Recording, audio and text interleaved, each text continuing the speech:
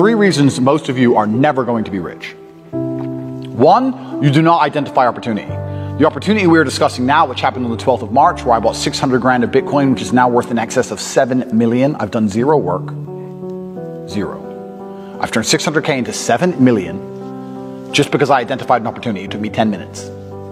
You're sitting out there thinking, if I just had a million, if I could just become a millionaire.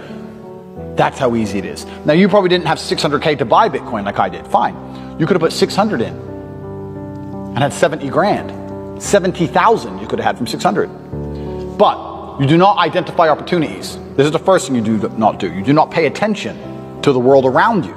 You just live in your little bubble. You're too busy arguing with your ugly girlfriend, too busy stressed out about some dumb shit, too busy sleeping in. You don't pay attention. You're not perspicacious. This is why you miss opportunities. It's the first reason you're never going to be rich. Second reason you're never going to be rich. Don't buy a house. Rent a house. They're like, oh, but isn't that wasting money? No, what's wasting money is buying a house, giving huge interest rates to a bank, and then tying yourself to one geographical location. The reason humans are the #1 species on the planet is because of our adaptability, the ability to adapt.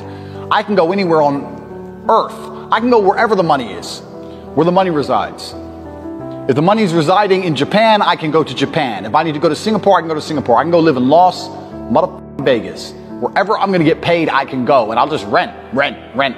Boom, boom, boom. I ain't got nothing tying me down. It ain't going to take years for me to buy or sell something. I ain't got to worry about all the upkeep and property maintenance. Buying a house is foolish. Now, I'm not going to lie, I do own this house because I wanted it to be exactly the way I want it. But I'm rich, right? You aren't.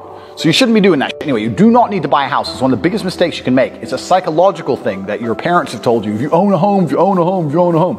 And then I tell people this and they go, oh yeah, but you can always rent it out. You're going to spend $300,000 on a house so that you can rent out for $800 a month. And then every time the boiler breaks, you're going to spend $500 fixing the boiler. And they're going to damage your house. And by the time they leave, you're going to need a whole bunch of repairs. And they're going to be calling you all the time for hassle and stress if they even pay their rent on time. You think that's a good spend of 300 grand? Do you know what else you could do with 300 grand? Buy Bitcoin. Revolutionary. Your real estate can be on the blockchain instead of out here. Because when it's on the blockchain, it can be sold instantly. You ever tried to sell a house? It takes years. Ever tried to sell Bitcoin? It takes seconds. So this is the second reason you're never going to be rich. Because all your ideas and concepts of how wealth is created are outdated. 3, the third and most important reason you're never going to be rich is because you do not have a plan. You do not have a plan to get rich. Nothing good has ever happened on accident. Have you ever met a guy who's just got covered in muscles, got six-pack? You're like, hey bro, how'd you do that? You've been going to the gym. No man, it was just an accident. Oops. No, he built that body purposefully.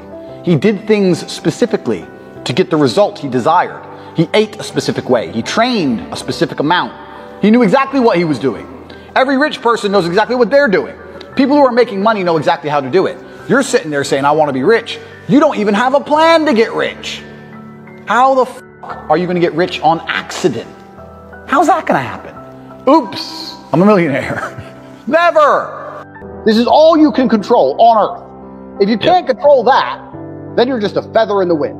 And life's going to blow you around and you might land somewhere good. You might land in dog shit. Nobody knows. Everybody understands that you're the sum of the 5 people you spend the most time with. Everybody understands that. Dan Pena. Everybody understands that. But they understand that and still hang around with losers. True. It's like, is that not the ultimate mark of being a dumbass? If you understand that that's the truth and you don't create your friendship and create your reality, yes, then you're a loser. I had a guy join the War Room the other day, my private network, and he joined, and we have multimillionaires in there. We have a billionaire in there. I bought a Bugatti purely to add Bugatti owners to my network, so we have Bugatti owners in there. We have guys connected to the point where I can't even say on YouTube, right? A guy joined, he's 19, he ain't nothing. He goes, look, I know I don't have any value to give, but I'm just here to learn, and I understand that if I stand a chance of escaping the matrix, you're the man I need to be around. And I was like, you're absolutely intelligent. Instead of spending 19 sitting around playing video games, that's the smartest thing you could have ever done. Sure. His life's going to change forever, right? Because he's around people who understand. So all the people out here who sit there and go, yeah, you're the sum of the 5 people you hang around with the most. Yeah. And then go hang around with dickheads. You're an idiot. But most people are like that. Yeah.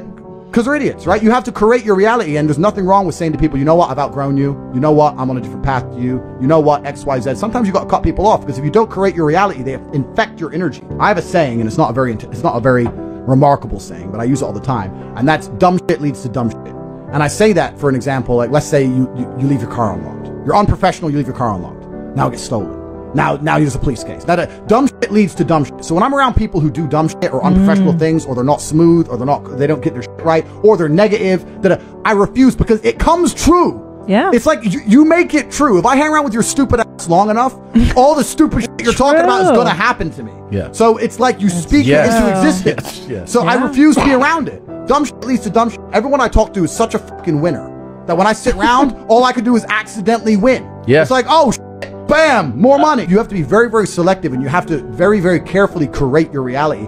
And that's why I created the War Room, because it's a global network, but you have to be global and you have to be online nowadays, because if you're a normal dude living a normal life, you're never going to meet winners in day-to-day life. Yeah. Because they're all slaves. Yeah. So you have to find that guy in Singapore who's a winner, those two guys in Dubai who's a winner, one in London. Like, it's hard now. Yeah. It's getting harder and harder. I'm going to tell you how to get rich. If you're a scientist, you never ever wake up, go into the lab, pour the right chemicals, and fix the problem. That doesn't happen. You go into the lab, you try some shit, it fucks up. You try some new shit, it fucks up. And you keep fucking around until something kind of works. So mistakes, eventually something goes well. So I say this to people, look, how many ways have you tried to earn money? You earn money X way. How many other ways have you tried? Because you need to try a whole ton of ways, and you got to make a bunch of mistakes like a scientist does to find the thing that works. And everyone's heard this before, right? And then they'll say, they have two hurdles to do in that. One, they're lazy. And two, they'll say, well, I have ideas, but I don't know how to start. Or I have ideas, but I need money to start. So then what you have to do, and this is one of the things I teach on Tate.com in my Hustlers University, is you have to look at your business ideas and your plans and find a way to remove the need for money to attempt them. So my philosophy on business is this. Any business in the world that could genuinely work without investment. People get this idea in their head, I need loads of money. So, and every single business I've tried, I will find a way to launch it for effectively free. And if it starts to make money, then maybe I'll put money in. Or then maybe I have some balance sheet, I can go to an investor and get money. But everyone has this idea they need money first. If you were in a room with ice cream experts, and all they talked about was ice cream, how to make it, how to store it, how to move it, the different flavors, the size of the cartons it's in, how much it costs to produce. If all they talked about was ice cream and you were in that room, sooner or later, when someone comes to you to ask you something about ice cream, you're going to know the answer. Yeah. But you're going to accidentally know some shit about ice cream. If you're in a room of people who only talk about money, so you need to be around people who are about it. And the problem is with the people out here, everyone has a dream, but not many people have a plan. A dream and a plan are different things. When you say to guys, do you want to be rich? Yeah, I want to be rich. How will you get rich? One day when a ship comes in. So you can have a dream with no plan. When's the last time something fantastic has ever happened on accident? When's the last time you've seen a big jacked dude and you say, hey man, how'd you get so jacked? And he goes, dunno, oops. Dunno, it just happened. No, he planned it. He went to the gym, he ate a certain way, he planned his meals, he had to make it happen. It's exactly the same with getting rich. You need a plan to get rich, right? Most people everyone out there has a dream, but very few people have a plan.